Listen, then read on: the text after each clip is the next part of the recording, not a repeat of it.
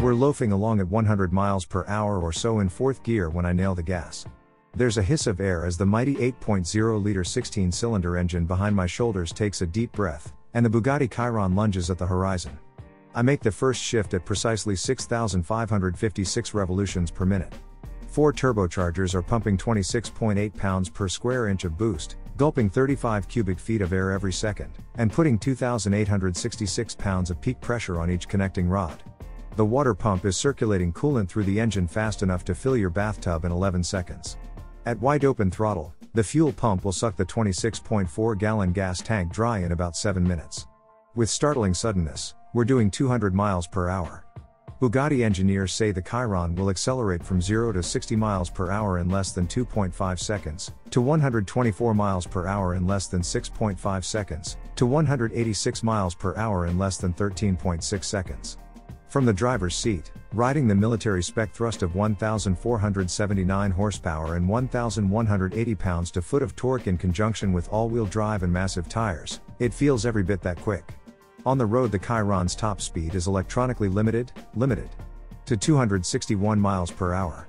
It will go faster. The Chiron will easily beat the Veyron Supersport's 268 mile/hour production car V-Max record, insists Bugatti boss Wolfgang Durheimer, but he won't say by how much. We're keeping that a surprise for you, he smiles. The Bugatti Chiron is utterly extraordinary, and not just because it's faster and more powerful than the car that has been the benchmark for hypercar speed and muscle for more than a decade, the Bugatti Veyron. Or because it costs a cool $2,998,000, including destination, you'll be pleased to know. No, the Chiron resets the benchmark because it's also smoother, more refined and, crucially, more fun to drive than its storied predecessor. The Veyron was a car largely defined by thrust and velocity.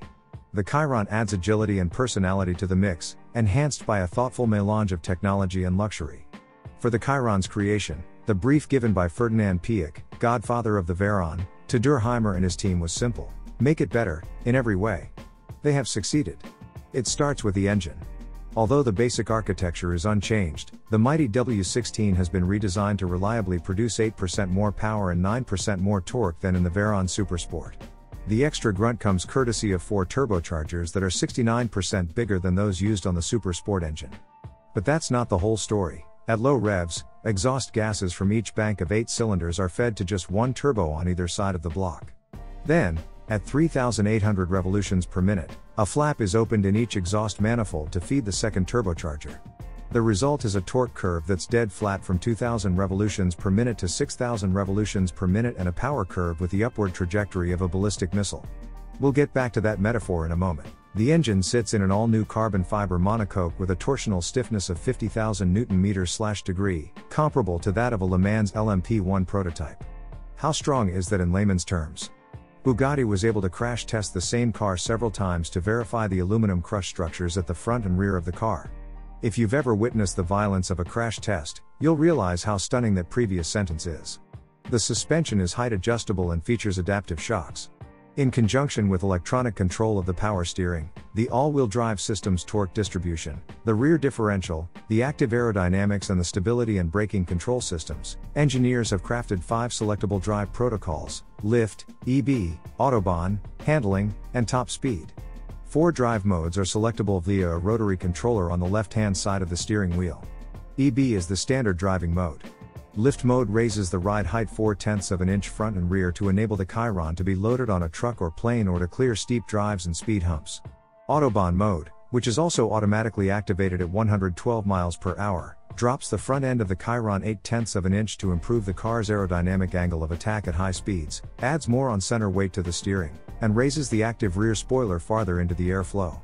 Handling mode further stiffens the suspension, programming the shocks to catch rebound motions 50% sooner, adds more torque to the steering effort, and tilts the rear wing to deliver more downforce.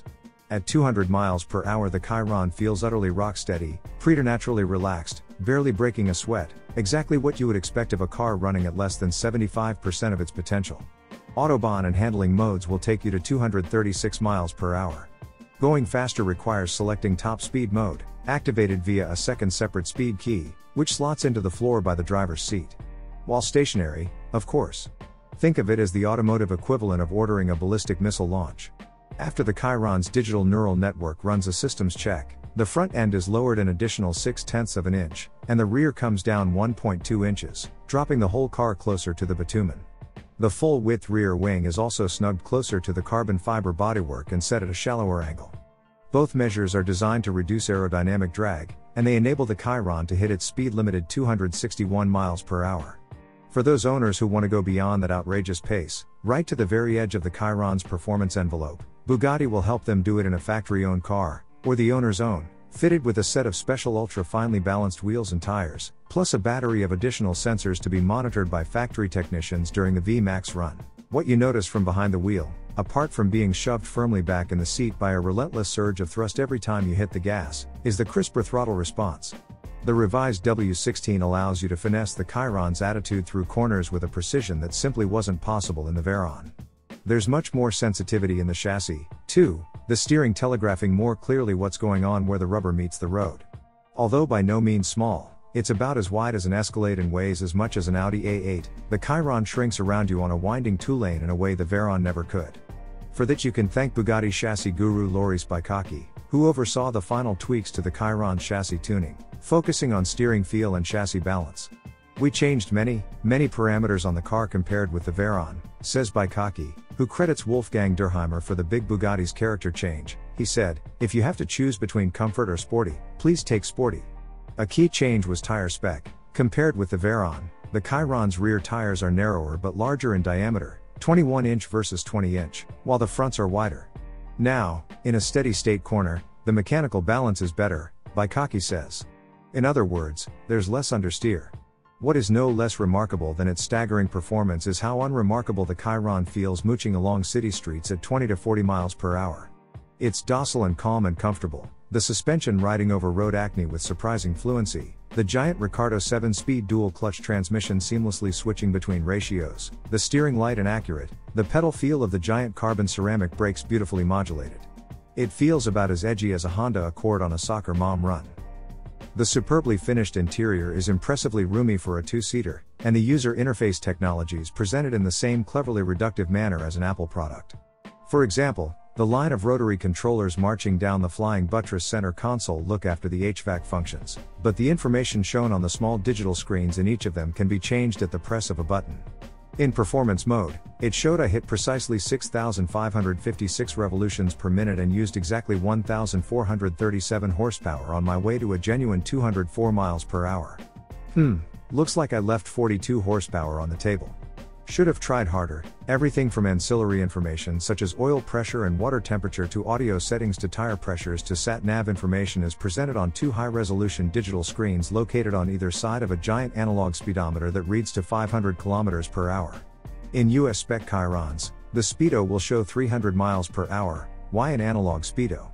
It doesn't fade away when the ignition is off, Durheimer says, so when people look inside, they can see how fast the car can go. And they will talk about it. Yes, indeed they will.